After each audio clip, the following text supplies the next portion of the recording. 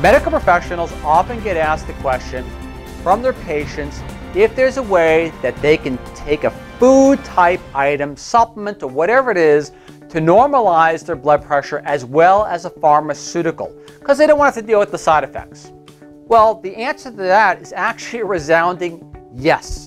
Even more so, wait till you hear the additional benefits outside of not having to worry about side effects. This item is actually called Amealpeptide. It has been used extensively in Japan since 1997.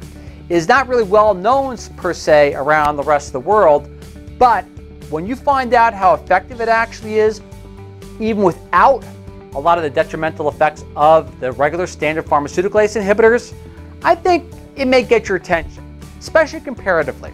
So let us begin and let us compare a food-derived item to the pharmaceutically made ACE inhibitors. Let's look right at the study.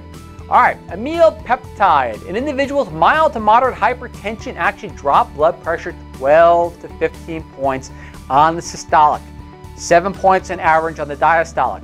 All right, so now you get an idea, 12 to 15 points on the systolic from Amealpeptide, a food-derived item. But how does that compare to your standard pharmaceutical ACE inhibitor? Well, you'll be surprised. According to studies basically analyzing 92 different trials that were published in 2009 across a variety of ACE inhibitors, the average pharmaceutical ACE inhibitor drops systolic blood pressure about 8 points and diastolic 5 points. So you go, whoa, wait 1 second here. A food-derived item dropped blood pressure far better and far greater than a standard pharmaceutical, and this has been around since 1997. And to top it all off, it has virtually no side effects. Yes, that's exactly what we're saying. And we always want to encourage you to look into the studies yourself so you can see and confirm and validate what we are saying, because it is factual. Now, proceed forward.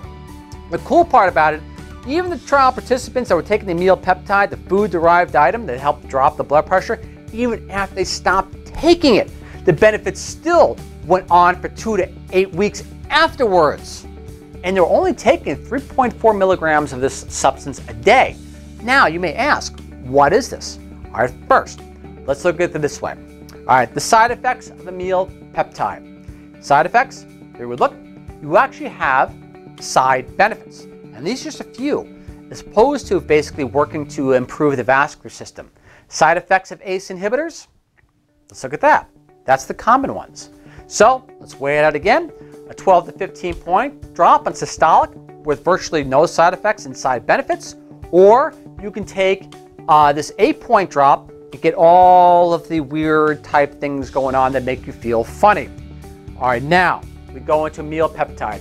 This is exactly what it is. And it's a food-derived item, but it's specially processed from what was normally a Mongolian beverage that's been used for a long period of time. A company called Calpis brought it over to Japan, and they found out the active ingredients which gave people this such vigor and health, so to say. Let's get right into it. We don't have much time. It says Amealpeptide is derived from milk, or I should say from casein, a milk protein. It consists of 2 lactotripeptides, Valine-Proline-Proline, VPP, and Isoleucine-Proline-Proline, IPP. They have been shown to help reduce blood vessel constriction, which helps blood flow more freely. These lactotripeptide sequences exist naturally in casein and have been used in Japan for blood pressure since 1997. And of course, the U.S. in 2003, as we stated before. But it's a special process that brings out these active constituents so the body can actually digest them and utilize them effectively. All right. Now, how it was discovered is actually kind of cool. This is the backstory. The discoverer of Amealpeptide wasn't feeling too good, and it was basically in Mongolia. And let's just read into how this discovery took place. His digestion had been weakened by the long journey to Mongolia, which was fully restored as he discovered that both his body and mind were refreshed by the power of cultured milk.